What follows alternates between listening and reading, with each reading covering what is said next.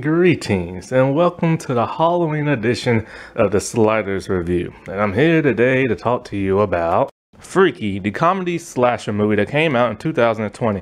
This is a really good movie. I really enjoyed this movie. I've been wanting to see it for a very long time. It came out on Netflix, but I didn't have Netflix. But it's on HBO Max right now, so I made sure this time I was going to watch it. And I had a good time. It's mostly a comedy. And not really that much of a slasher. There are slasher elements and everything, but it's mostly that of a comedy.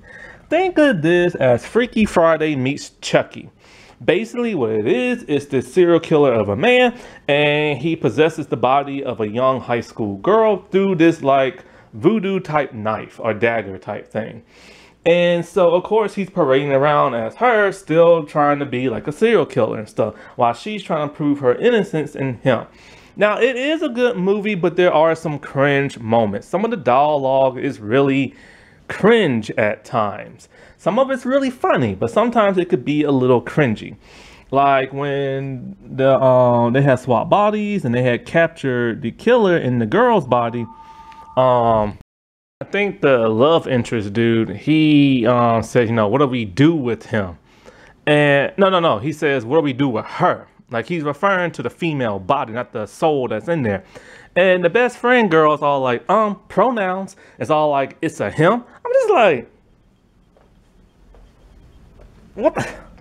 Why would you say something so dumb like that and everything? I mean, clearly he got it confused because he's thinking about the body, not the soul that's in there and stuff. And that was just like off the wall, just cringy and stuff.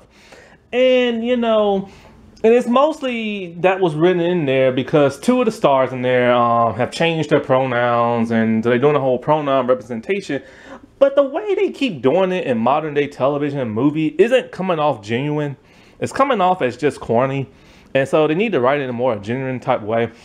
Now, some problems I do have in this movie is that this does fall under the category of a very modern day era type thing. Now I'm all cool because they did this cool thing with the movie. I like that they did. They flipped the script. Instead of like a male killer, you know, of course, switch the body. It's then the female killer and stuff. You know, even though the soul of the man is in there. So I like that. My problem is they made every man into like a crummy, crappy, monstrous type person.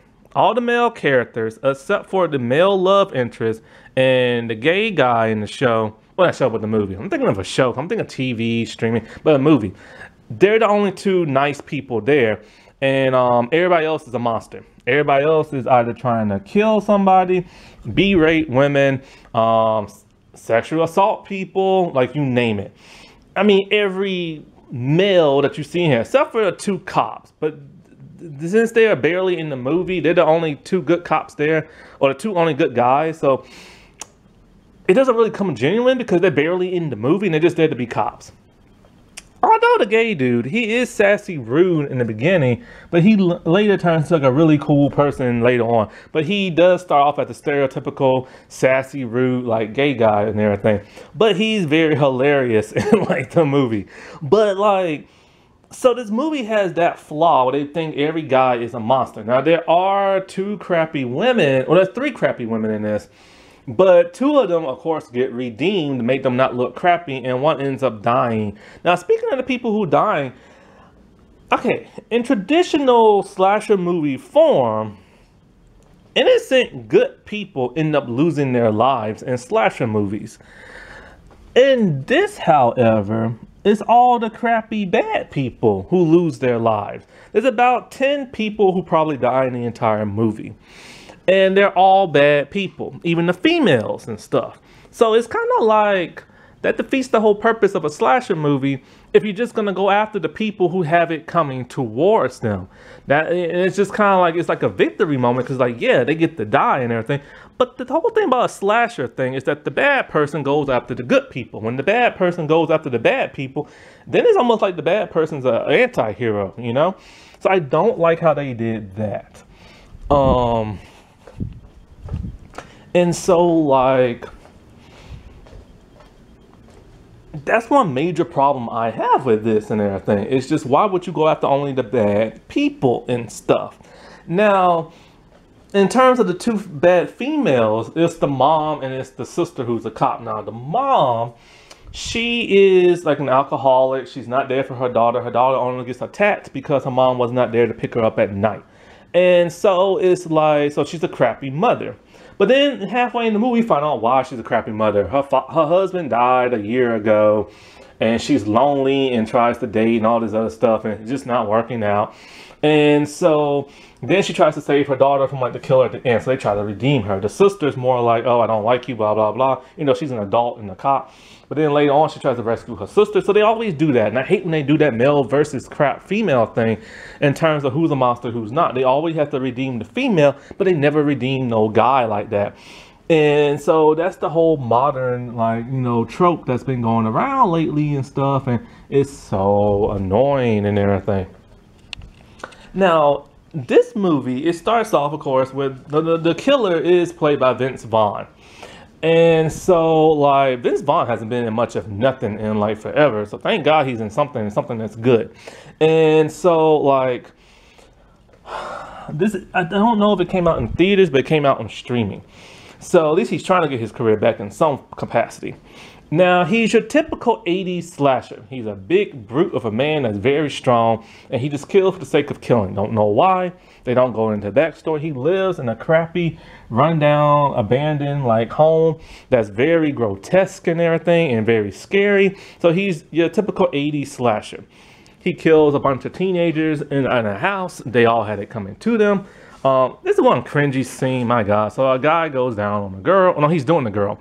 He's banging her and everything, and then she gets hers, but he's all like, what about me? She's like, nah, that's all right. So they're doing that whole reverse thing where guys always gets there, but the girl doesn't.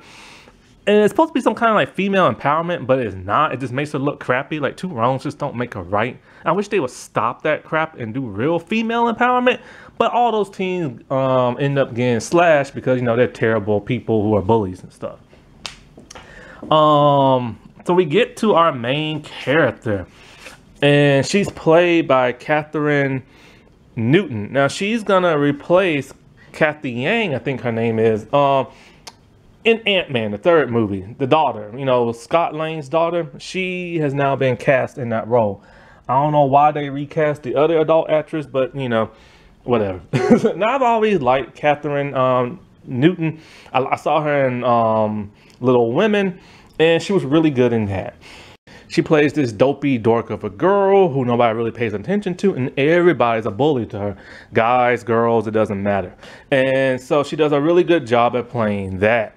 And so basically, you know, she's the mascot. Her mom does not pick her up at the end of a game. And so, like, but she has a crush on this one dude. So at least one person likes her.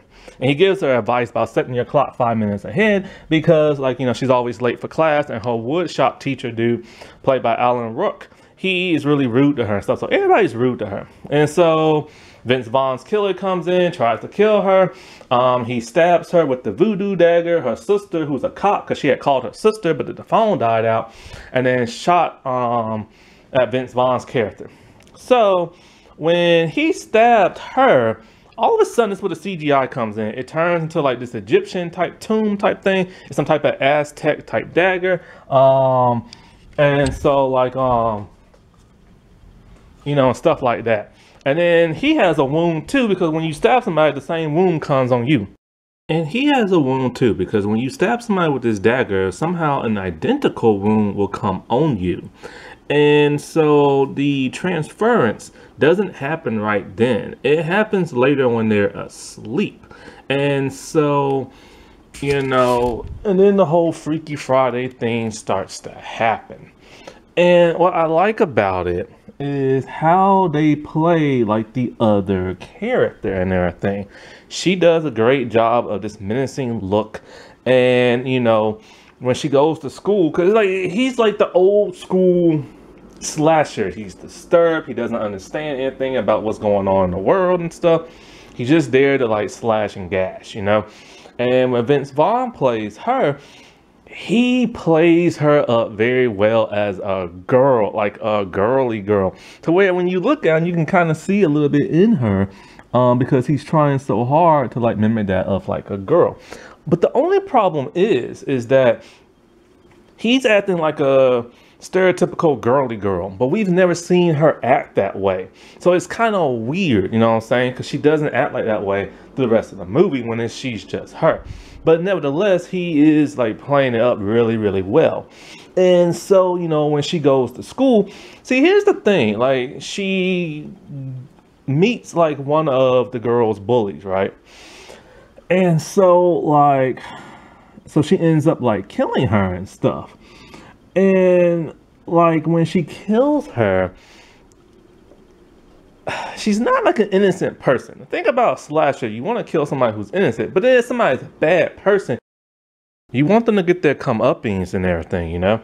And so like, but when she starts to try to kill like other people, like guys, for example, like the teacher, I like how the writers were smart enough to remember that she is technically in a teenage girl's body. And so like the killer has a hard time trying to kill people that's much bigger than that of a teenage girl. And he really, really, really struggles on everything. But he's still able to get the kills. Now, this kills are always outlandish, crazy, like kills the dude come in half with the bandsaw and everything like that. Now, of course, Vince Vaughn character, like when the girl's in the guy's body, you know, she has a hard time making people believe, you know, who she is and stuff like that.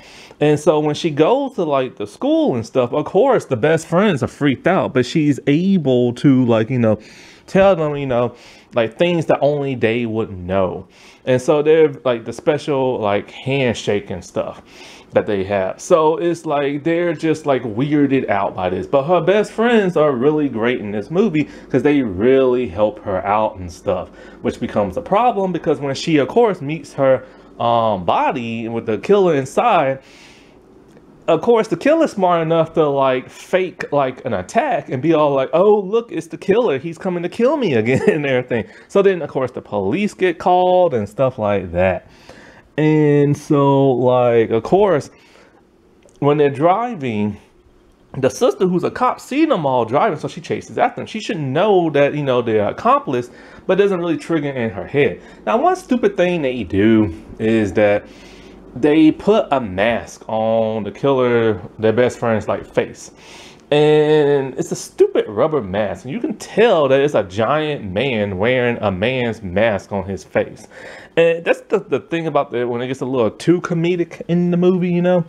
But then they try to like redeem the mother character when he's hiding in like, or she's hiding in the like, you know, dressing room. The mom who works in the store is just letting it all out about why she is the way she is and how she loves her daughter and how she's not a good mom and why she drinks. It's because the husband died a year ago.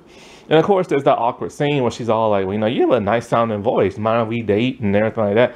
All the girl had to do was say, I'm gay. But she doesn't do that. She's just all like, no, I don't want to date you and stuff like that. And so throughout the entire movie, of course, they're looking for her. They're trying to figure out what's going on. They talk to a teacher who knows about Aztec like culture and stuff. And she tells them about like the dagger. And so they only have a certain amount of time where they can do the transference again. And so eventually they do end up finding the killer and stuff in their friend's body. And so like they tie her up and they bring her back to like the best friend dude's house and stuff. This is one of the corniest things I heard with the whole like pronouns and stuff. Because, okay, look. They find the love interest and they convince the love interest that, hey, they swap bodies. So he believes them and stuff. When they go back, he said, what do we do with her? But it's the female's body, but it's the guy inside. And so the friends all like pronouns, get it correct. And I'm just like, dude, how is somebody supposed to like remember that? Like, you know what I'm saying? Like, it's a Freaky Friday thing. Things like this don't happen. When you see the female body, you're gonna call the female female. You know, there's really a dude's brain inside there and stuff, or consciousness, or soul, or whatever. And so I hate corny dialogue like that. It just seems out of place and just like stupid and stuff. And so like, there's like a dance type thing going on, and of course, like, you know, the killer, of course, gonna get away because the dude's mom comes home and she's all like, why is she tied up and everything? And so, you know, then the killer tries to kill both of them, and it's just like crazy, you know. But you know, it's like a dance and everything, and they have to go there, they have to find the killer. Eventually, with all the shenanigans and everything that happens, they do end up, I think, going to like the police station because somebody got like arrested. I think they found no, something happened. I forget what happens. I think the sister tried to keep the other sister safe and kept her in jail, something like that. I can't remember what exactly. But then there's an awkward, nasty moment that just creeped me out. So as the love interest and the girl who's still inside the man's body are talking in the back seat and nobody's there, they start to have a moment. And so, you know, they're confessing their feelings for one another. Now, the problem I have with this is you have to remember, in the state of this world, this universe, is a grown man in his 50s kissing that of a teenage boy, even though inside the body is that of a teenage girl, the spirit. And I hate that. I don't like it when they try to romanticize and make, like, you know, adults and teenagers glamorous for people. You know what I'm saying? Like, they could have waited until they switched bodies. It's not the fact that two dudes kiss. It's the fact that one in this universe is a grown man's body and one is that of a teenage boy body.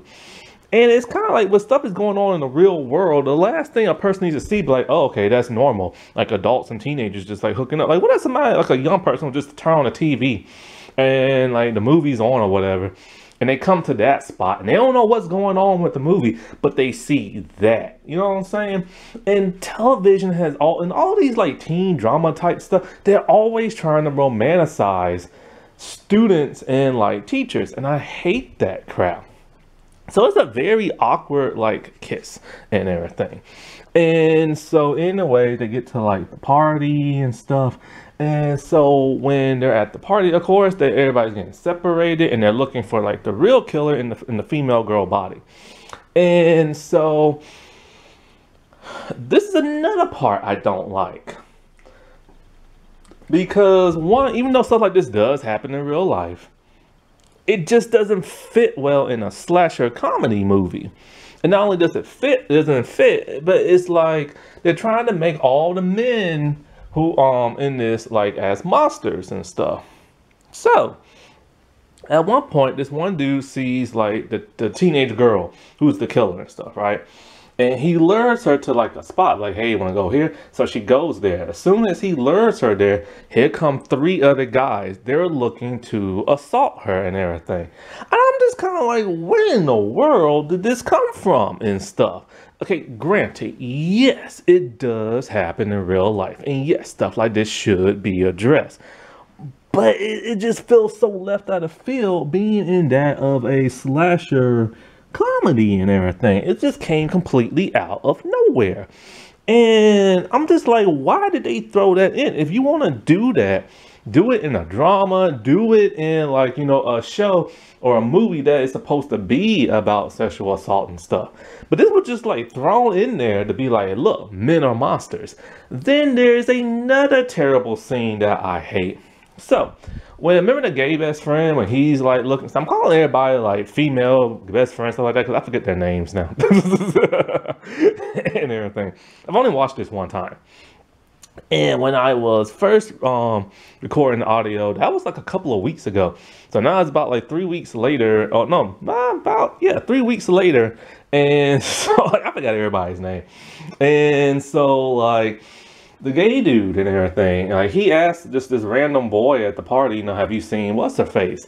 And he's all like, yeah, I'll go take you to her. So then when he takes him to this other room, he just grabs him and kisses him.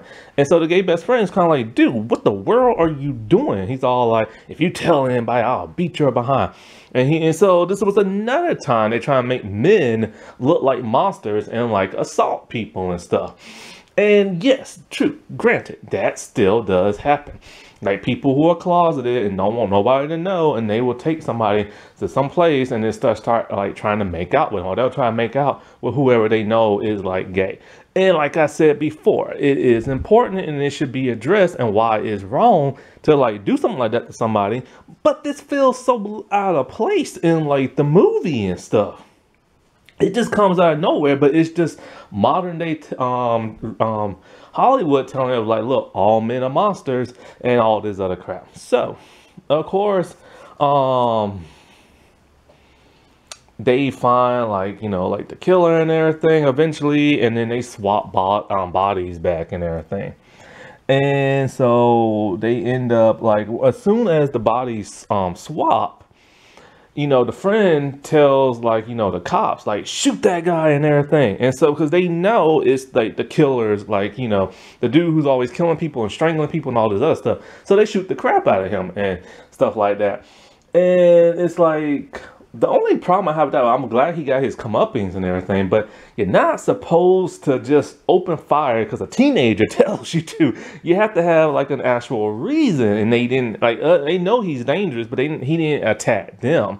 But of course, this is a movie and stuff like that. Plus, also, when he was in the girl's body, and remember those dudes tried to like assault him and stuff, he ended up murdering those guys. Now, once again, yeah, they had their comeuppance, but the thing about a slasher is that it's more intense and stuff like that when it's an innocent person getting attacked, as opposed to like an evil, dirty, bad person getting attacked, because then you like feel sorry for the innocent person. You know the killer's like a really bad person, but when the killer is going around killing bad people, it's almost like being a vigilante and stuff, you know. So anyways, we think the killer is dead. Nope, somehow this fool survived, because the horror slasher movie rules, you know. So he escapes the ambulance and everything in the police custody, and he goes back to the home of the girl. This is when her and her mother and her sister all fight him off, and then the young teenage girl is now able to whoop on him and kill him solid and everything. And it's kind of like, how? Because this dude is like literally 6 foot tall and like 200 and something pounds and stuff. But it is nice to see the final girl, of course, kill like the killer and everything. And so yeah, even though like this is silly and everything, it's a pretty cool, awesome slasher comedy movie. And you know, it would have been a whole lot cooler. They took out the cringe and the awkwardness, and they should have put it like in theaters and stuff. It was actually a pretty cool movie and stuff. That wasn't that spooky. Alright, well, I shall talk to y'all later. Bye.